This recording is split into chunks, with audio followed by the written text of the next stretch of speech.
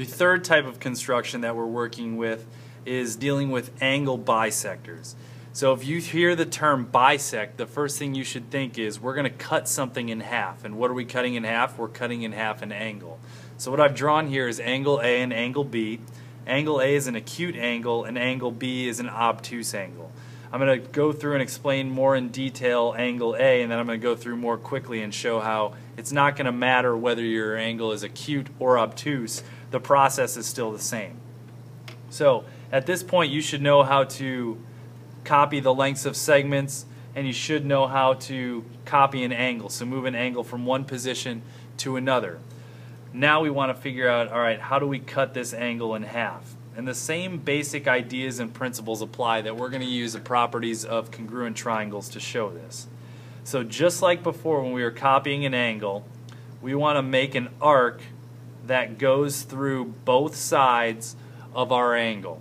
It doesn't matter what the arc length is. It could be this size, I could make it smaller, I could make it bigger. Generally speaking, I'm going to keep it somewhat closer to A because it's going to be easier to work with, but it really doesn't matter. The next thing you're going to do once you have that arc taken care of is you're going to take your point and say, alright, the distance between here and this point is about that. You want to pick some distance of a compass that's at least over halfway from this point to this point. You're going to put the point of your compass there. You're going to strike an arc somewhere in the middle of your angle there. Once you do that, you're going to move down here, take the point of your compass, and it's going to be that intersection point there, and you're going to use that to draw another arc over here. I'm going to switch hands and make it a little darker. So you have two arcs that are drawn that intersect at this point right here. So that's going to be the intersection point between those two arcs. Now what you should notice is we first drew this segment right here and this segment right there. The radial distance of these two segments are the same. Now if you think of it this way, if we drew a dotted line from that point to that point and the same thing up here, we struck an arc going this way and this way using the same distance, so these segments also are going to be congruent to each other. So what we're basically doing is setting up two congruent triangles. So now when we draw a ray from point A through that intersection point, we've got what is going to be our angle bisector, and this is the reason why it's an angle bisector. We have sides that are congruent here, sides that are congruent there, and this side is congruent to itself by the reflexive property. So we have two congruent triangles again created here by our construction. Now congruent triangles means that corresponding parts are going to be congruent. Now these angles are corresponding angles, so these two angles are the same angle. If these two angles are the same, that means this whole angle was cut in half, so this ray right through here has indeed bisected angle A. So with that said, let's go through and look at this obtuse angle B. Same exact process. Pick an arbitrary compass length, use that to strike an arc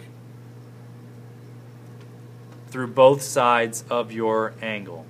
Next, pick a distance that's a little over halfway. Make an arc kind of in the middle. Do that with the other side also, keeping your distance the same. You've got two arcs that intersect in the middle there. Use point B. Find where those two arcs intersect. Draw a ray through it. That's going to be your angle bisector of an obtuse angle. The same ideas apply with the congruent triangles over here as are over here. So this angle right here should be the same angle as that one there. Now when you're doing this, I should be able to see these different arc marks, which should show that you're doing the correct process of showing that this is indeed an angle bisector. Now the last thing I want you to think about is, what if I asked you to create a 30-degree angle? So we want an angle that measures 30 degrees. Now you may be thinking, how can I do that if I don't have a protractor? Well, really it's not too difficult. So think of it this way.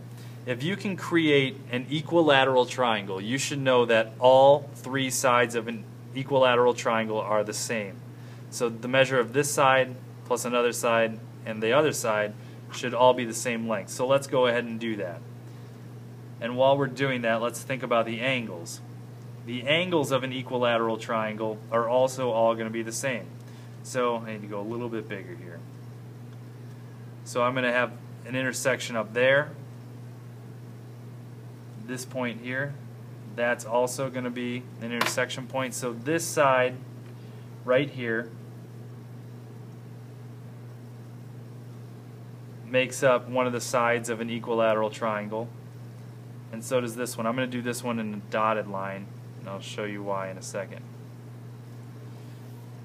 If this is an equilateral triangle, if all three sides are the same, all three angles have to be the same also.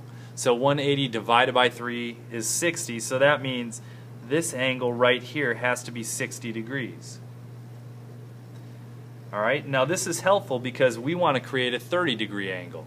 If we know this is 60, we can use the idea of an angle bisector to cut this angle in half, which will give us a 30-degree angle.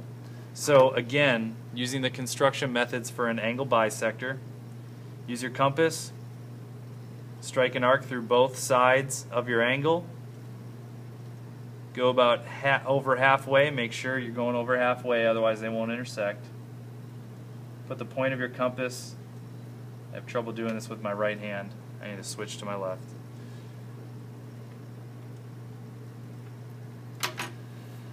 Find the intersection of your arcs, connect that intersection with the vertex of that angle, and you should be able to see or show that this is going to be 30 degrees because we're cutting this in half. This also is going to be 30 degrees. So we've got two 30-degree angles. If you want, you can take out a protractor here and measure it, and if you did it correctly, depending on your level of accuracy, you can see that my 60-degree angle is pretty much right on. It's going right through the 60 here.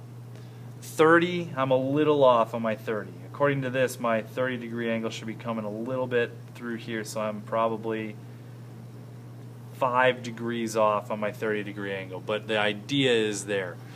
If you bisect a 60-degree angle, it should give you a 30-degree angle. So that's the kind of things that you could see with angle bisectors.